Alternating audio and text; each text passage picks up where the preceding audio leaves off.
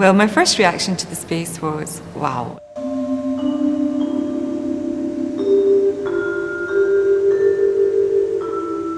It's an incredibly beautiful space. And I knew that it had been modelled on this Tower of the Winds in Athens, a 1st century BC clock tower that was essentially a timepiece. And I thought that was really interesting. And you've probably noticed on the facade of the building, you have all the personified winds and this fantastic view, you know, this amazing vista of the sky and the architecture is so interesting. I immediately started to think about its former function as an observatory, and you know, that you were gazing out into the night sky, looking at the stars, and started to think about space, and that brought to mind this Marconi quote, who once said that once sound is generated, it never actually dies, it only just fades till it practically disappears, but it's always there. You know, and I thought that was a really evocative idea.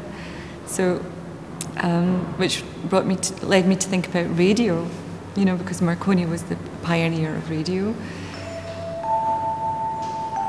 During my research, I discovered these things that are called radio interval signals.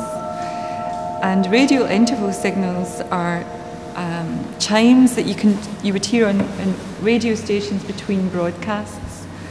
So you knew if you were on the right channel or not. So I discovered there's hundreds of these radio interval signals from all over the world, and for me they're reminiscent of wind chimes, and so I thought. So what I've done is I've had them recorded on a vibraphone, and a vibraphone has this creates a sense of deep space, you know, because it resonates and you know, gives us a feeling of infinity. And so I had each of these radio interval signals recorded and had them transmitted via radio from the modern art Oxford Tower, and then played into this room through 4 separate speakers in surround sound.